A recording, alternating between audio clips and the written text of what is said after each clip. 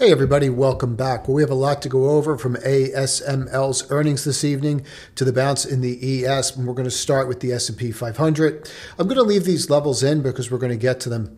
But I think it's important just to note a couple things, and I just want to drill into this very quickly.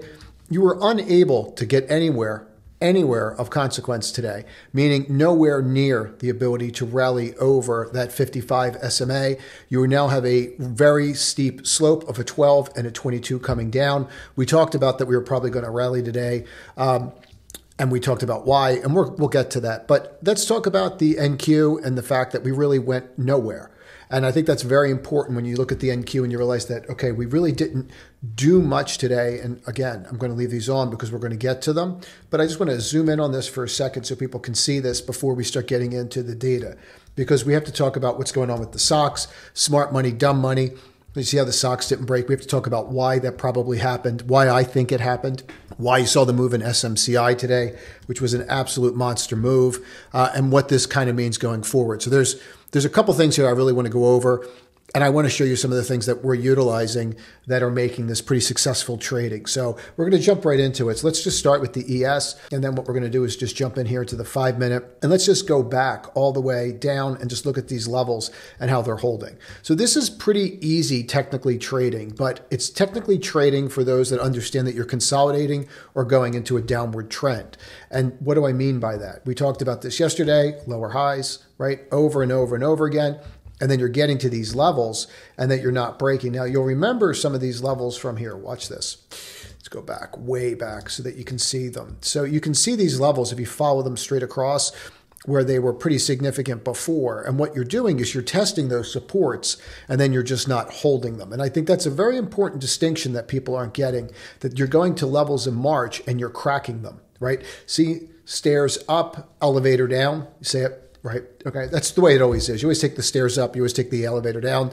In some cases, you're taking the window. So when we start looking at these levels, just understand what's happening. If we click off of everything for a moment, get rid of the ES, everything, and just look at nothing but price, it doesn't really take a rocket scientist to see what's going on here, right? I mean, I don't really need much. You really don't need to be trading that long to just understand that what's going up is starting to slope down. As a matter of fact, some people could actually say that they see what you see here. You'd actually see an upside down cup, right? I'm not going to get into too many patterns here, but of course you see this. Okay? Anyone would see this. And again, this is the S&P. I just took everything off so that we can just look at this for a second and just see how clean this is, right? A test, over and over again until it breaks the retest to the upside, and it can't. And now you have this, quote, cup pattern. All right. So how long will this go on for remains to be seen. It's obviously being driven by economic factors such as what's going on with Powell's speech today, which was anything but good for the market. But if we take a look at the ES, and what I like to do with this is I just like to take a step back and look at things like the Ichimoku cloud when this is going on a 4-hour. I don't really use it much past there, but when I start to see things like this, I have to pay attention. So when you start crossing here on a 4-hour, you're starting to set up. And I don't like when this happens. I mean, unless you're bearish, which I don't really like being bearish. It doesn't really suit me, right? Like I can trade it, I can do it, but I just don't like being bearish because it means the economy is going to get worse and things are going to be harder for people. That's usually what it means. So if we take a look at what's happening now, we're going to start to see some kind of change, right? Eventually these will cross and things will get kind of nasty for us. But this is day 2 of actually being in the cloud. And we have not been in that cloud for some period of time. If we take a look at NQ, this is day 1 technically of being in the cloud. And that means something to me. It might not to you, but one of my best videos ever was the Ichimoku cloud. I used to do educational videos and I do more content about what's going on in the market now. But even if you start looking here and you can start seeing today's in the cloud again, it's not where you want to be. And why is that? At best, it means you're going to consolidate. And if you can't hop out of the cloud, then within a month, you're going to be on the other side of it and underneath of it. And if you're underneath of it, it's just complete underperformance. So this is what we have going on now. Now let's talk about what's happening and why I feel that we bounced. I can just point to a couple things that I think are pretty relevant. Number 1, you have expectations. Number 2, one of the key data points we talked about yesterday, let's just go back to a bear chart, B-A-R-E, meaning not bear, and I'll just change that to plain, I guess. People seem confused by it. But if you see how this is going in here, we talked about this. Like this historically was one of the lowest levels you've ever had. And so when this gets to that level, it's just kind of crazy, right? So now you're starting to do a little bit better. You only have 8% of stocks now above their their 5-day moving average, but you were at a 2%. It was an extreme level. So you were due for some kind of bounce.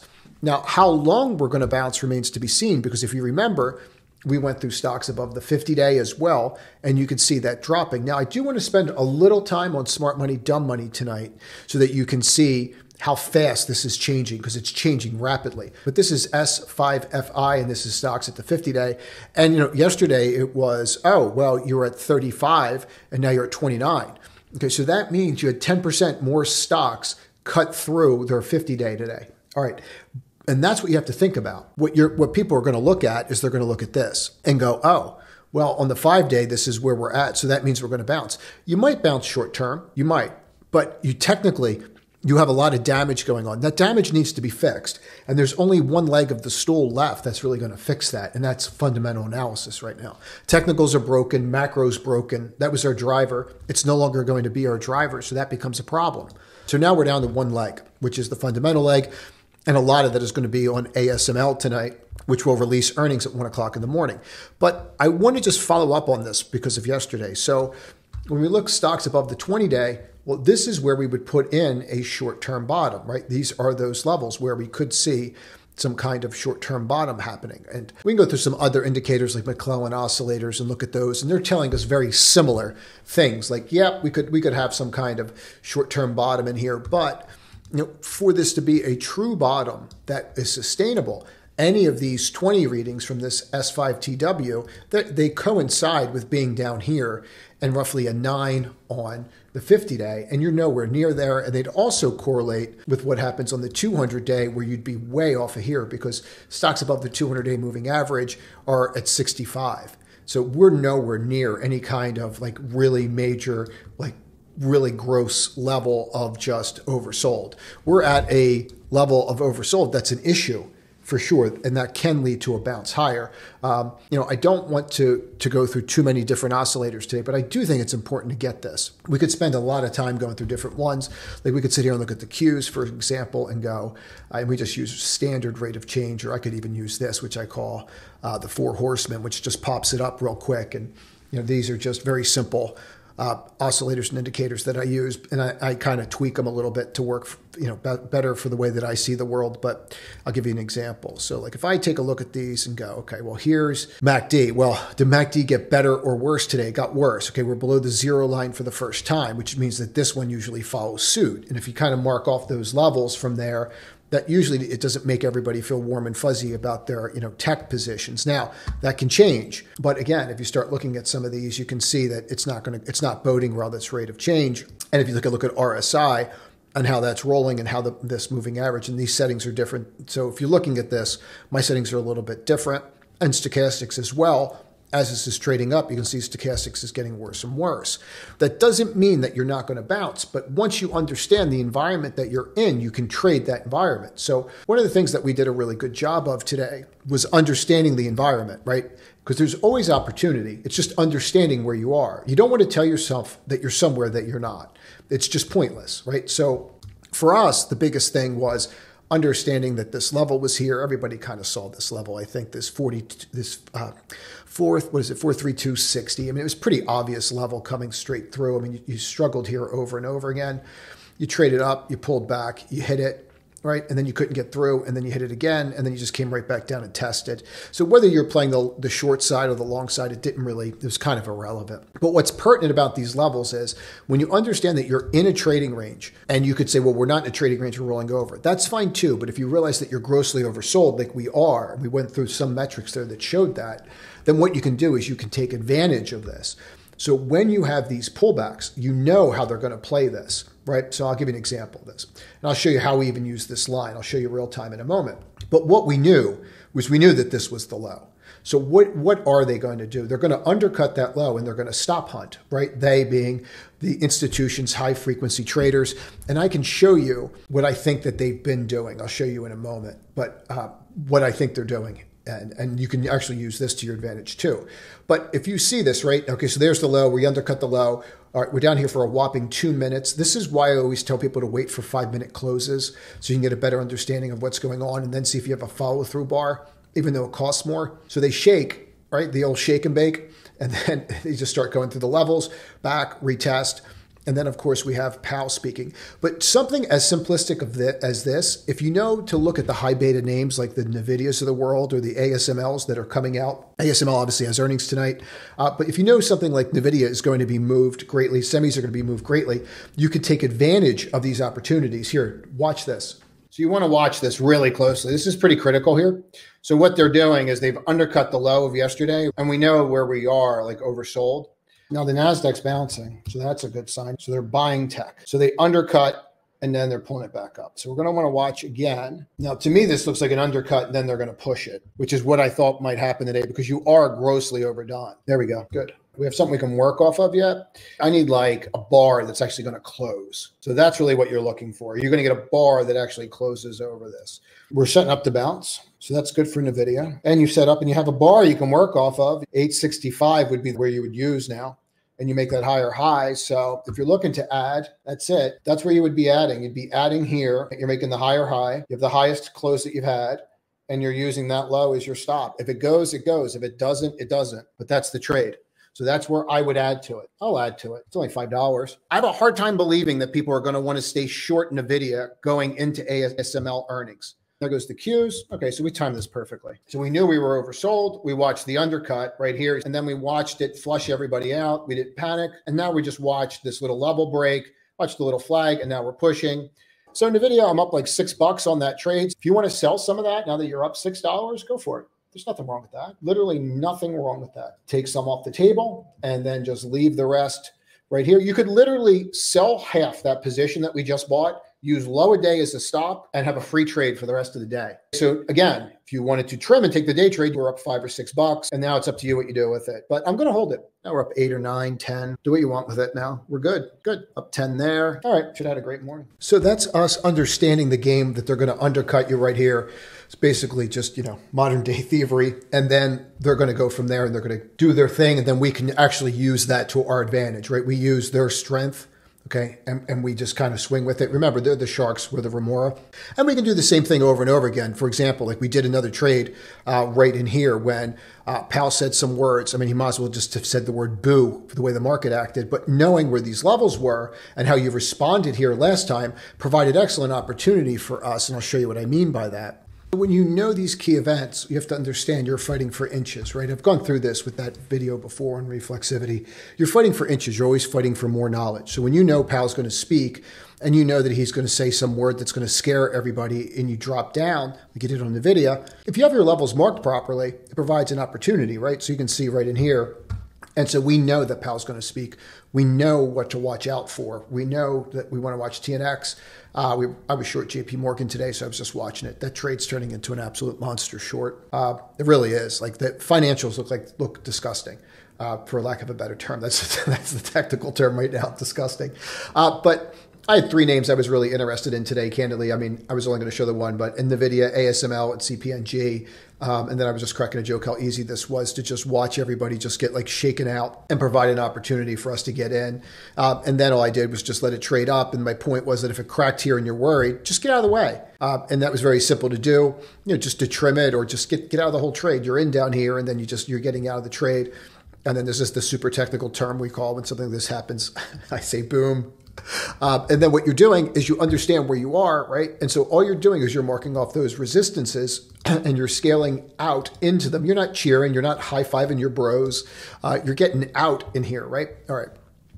So if you understand and you mark these off consistently, that's how you can do this. But they're going to play these kinds of games a lot more. They even did it today with NVIDIA, right? They did this pretty successfully with NVIDIA a couple times where they're like, oh, this time we're going to break out. You better get involved. Yeah. Did you buy? Yeah. Low a day. And then you're putting your stop here. And basically what you're doing is you're just making, market makers richer because you don't understand what they're doing, right?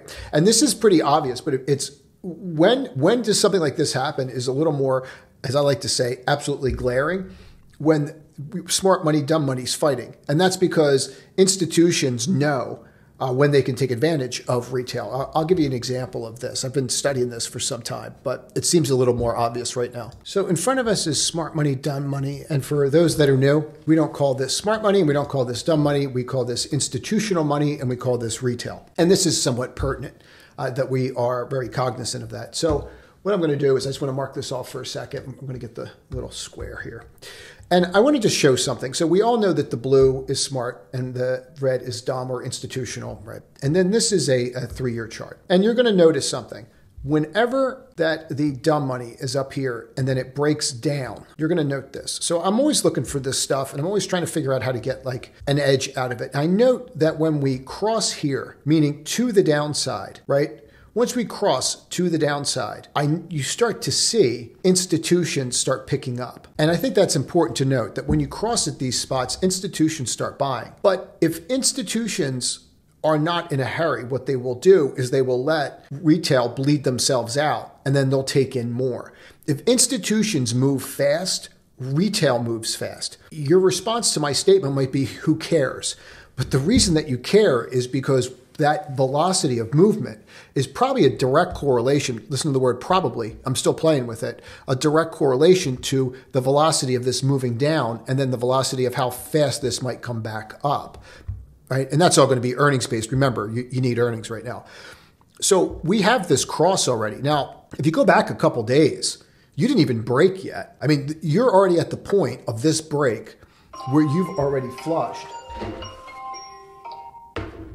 And now that you have that kind of break in here, where it's that the velocity, and when we start to go through this, you'll see what I mean by it. So once this crosses, that's the mark. And we see it over and over again, right? Now, once that happens, it just exacerbates. But once this comes back, they panic. Institutions panic. I'll show you what I mean by this. Now, you need 30 data points for something to be statistically significant. And I have not spent that amount of time on this yet. But I did find this really interesting. And this is what I do with my free time. So if you take a look at smart money, dumb money, right? Or institutions, retail, we get it now. Okay. Note what happens here. Note the change. In other words, we're basically going sideways to down, right? And then note the change right here on how all of a sudden it lifts. And once that change happens where retail says, no, we're buying. Look what institutions do. Institutions get out of the way and sell, and that's not the smart move, right? But they only want to buy when it's easy to buy from retail. That's the only time they're buying. So if we take a look at this, and again, this is why it's so important to quantify smart money, dumb money, and what this stuff is, because then you might actually be able to use this data for something else. And what I'm using the data for right now is I'm trying to determine the velocity of this move. Like how fast is this going to drop and how far is it going to drop? And the only reason that things drop is because people sell them, right? If everybody got together and said, hey, don't sell, then they're not going to drop, right? Like we understand that, right? I mean, it's a confidence game. So if you take a look right here, what happened? All right, as soon as they knew that retail was going to keep selling, institutions just start buying. But the gradient of institutional buying versus how fast this drops, it's nowhere near, right? So retail gets out faster, institutions take their time, and they just pick it off. And then what do? When they start competing with retail, what are they doing? And this is from 23 to 24. What do they do when they start competing with retail? They get out of the way and they sell to retail. And retail lifts it up. And they start selling to retail the whole way up, right? And I think that this is really important because now you look at where we are on the year and we're looking at this cross. And now you're saying, well, that's great. What's going to happen? Well, what we need to do now is we need to watch and see what happens here. When does retail step back in? Or does retail keep selling faster? Does retail do this and keep selling? Or does retail do this? And the other important thing too, from my perspective, forget the up cross, we're looking at down crosses, is after you have the cross, for how much longer is the average selling, right? That's something else that we're going to work on. But here, watch, if we dig into this a little bit more here.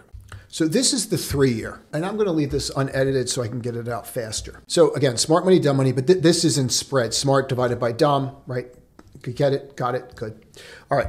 Remember we talked about this and how we were in this range right along here for a period of time, and since the beginning of the year, you never popped over. Look at the velocity of that move. Like, that's not just like an angle, that's literally straight up.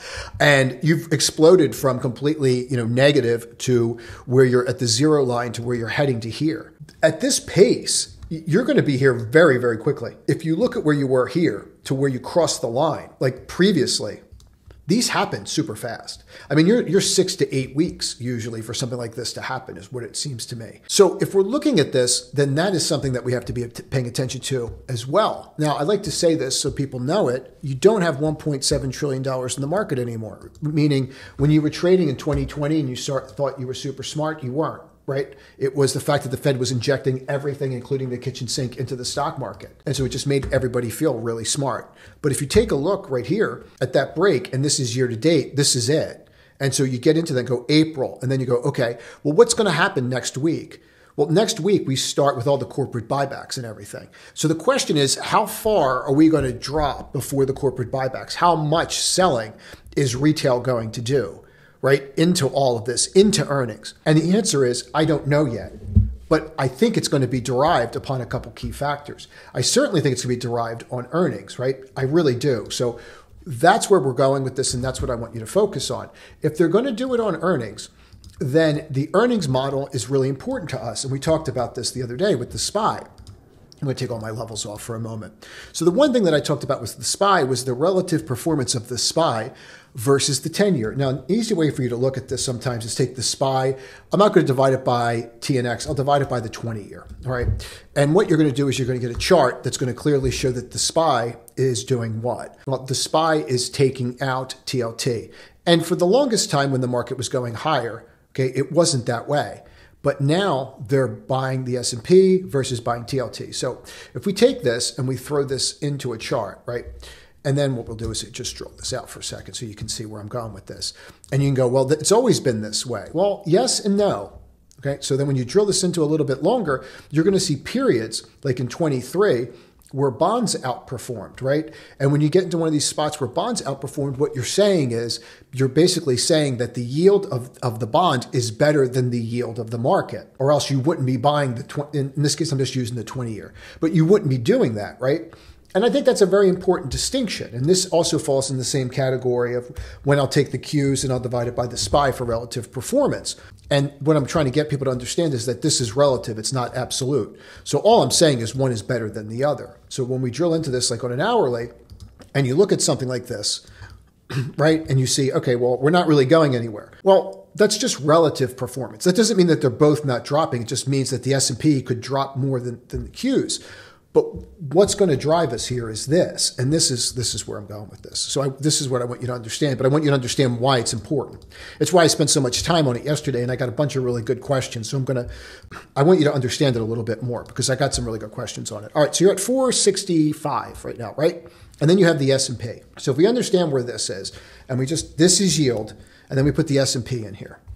Now, the one thing about the S&P is, and if you just look at the date, I mean, it's pretty obvious what happened there, right? You went over 450 and wham. But what's important about this is why. And we went through the risk-free rate yesterday and earnings yield, and I want to make a couple comments on this. Now, sometimes I'll get some comments where people say this is over my head. I understand that not everybody's up to speed on a lot of this stuff. So one of the things was, can you go over earnings yield again? So I just want everybody to you can just screenshot this, right? And here's the whole way of how earning yield is calculated. But earnings yield helps investors understand how much they will be earning for each dollar invested in the company. And therefore, it's calculated as earnings per share divided by the stock price per share. Now, what you do is you take the entire S&P and you do this calculation, right? So you would take earnings per share, and then you would take the stock price per share, and then you just do the calculation. This ratio helps investors to make the comparison between two or more companies or assets, or between two investments in shares versus the investment in risk-free securities. Okay, so then the next question is, what is a risk-free rate? A risk-free rate is the minimum rate of return expected on an investment with zero risk by the investor. Okay, it is the hypothetical risk of return in practice. It does not exist because every investment has a certain amount of risk. If you buy a treasury, you have risk. You're expecting that the people will pay you, that the treasury will pay. That's why they're rated the way they are. That's why it's so important for that yield to be, as low as possible, right?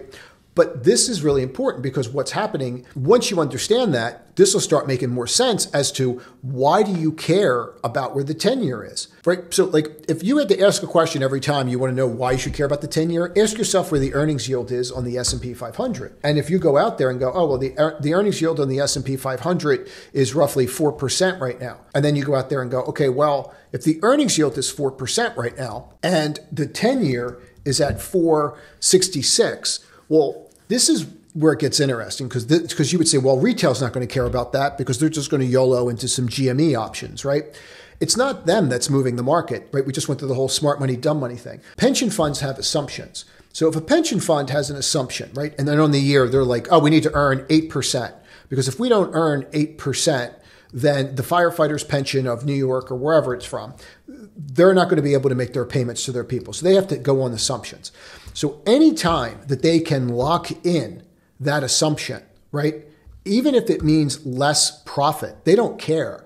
They're more concerned about getting to that level. So if they can get to this level with less risk, that's what they're going to do. They don't care if they could possibly get 12%. That's not their goal. Would they like that? Sure. But their goal is to meet those assumptions with as little risk as possible. That's very different than what we do as traders, right? What we do as traders and go, how can I make the most amount of money with the least amount of risk? What they do is say, my assumption's 8%. They stop it and say, you know, like we want to make 30% with the least amount of risk, or we want to see how high we can get with the least amount of risk, right? We're looking at it from an not really so much absolute as relative to what we're doing, where they have an absolute number that they want to hit. And they set their assumptions once every year, 3 years, 5 years, depends on the pension fund. That's why it's so important to understand this, not because it affects you. You could care less, right? You're going to go out there and trade like I am. We're going to whack around NVIDIA for $10. Where am I going with this? Well, that's why names like Apple will issue dividends, because then these people can worry about their assumptions. Those dividend yields affect the S&P. It also affects the earnings, right? So the whole thing's connected. Please understand that. That's why what we went over yesterday is so important. Now, where the next connection is how long inflation stays here. I'm going to tie the whole thing together now. It'll take me 2 seconds. So one of the things I kept showing was Empire that came out. Empire came out yesterday and it was better than expected, the manufacturing numbers. And then we've been talking about global manufacturing and CPI and why it all matters. It all matters because global minus the US is back over 50. And we've talked about these levels of 50 before. Let me get my fancy pointer. We've talked about these levels of 50 before. And if you're over this level, okay, you are what? Expanding. If you're below this level, you're contracting. The difference is when you break 45, you're basically in a recession. Over 55, you're red hot. You see where you were here and here and here. It's just not sustainable, right? And you can see what happens from there. All right, so you get it. That connection, if this gets hot, that means the 10-year goes up. If the 10-year goes up and earnings do not keep up with how the 10-year is going, then the S&P will drop. If earnings do not keep up and increase the earnings yield, right, and the 10-year keeps going up, they're going to be more interested in bonds than they are in equities, and hence you will get pressure on the market. The biggest thing besides that you need to pay attention to, or the only thing you really need to pay attention to, is 1 o'clock tonight, ASML will come out with earnings. The move is predicted to be about 60 points. You're going to want to watch this and pay very close attention to it. That's it.